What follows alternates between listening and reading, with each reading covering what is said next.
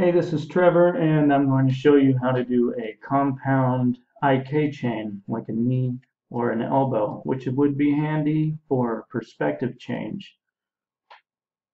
So, as you can see here, I can move the ankle and the knee, and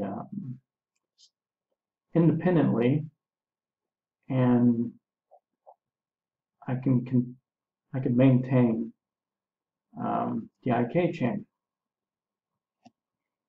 All right, how you can do this is real simple, much simpler than it looked. So I already have a bone layer here and a vector layer here, and I'm simply going to add bones. This is going to be your standard leg IK chain, and the calf is targeted to the ankle. And it works as expected on frame 1. Now what we're going to do is first I'm going to add a hip up here. So I'm going to add a hip bone here, which is going to be parented to that hip bone. And I'm going to add a knee bone here, and it's going to be parented to the thigh.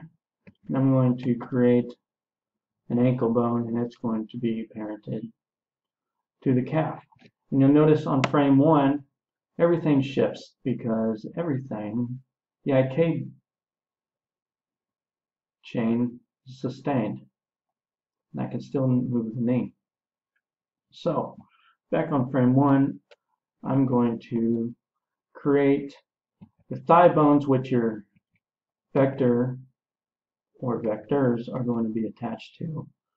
And the original IK chain is going to basically be the reference for everything else. We're then going to use bone constraints to target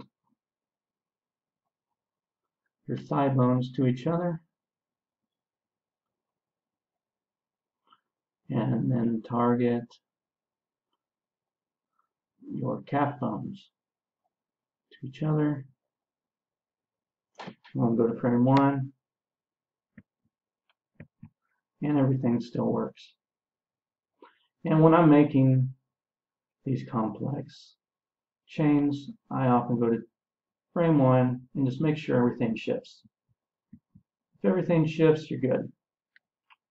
So I simply go back. Now everything works. I'm going to go to my vector, and I'm going to apply. I'm going to use those bones for my binding, flexi binding. And normally I would build all these bones right over my original IK chain, but I did it this way as a demonstration. So I'm just going to scoot everything over like that. And as you can see, we now have a functioning rig here.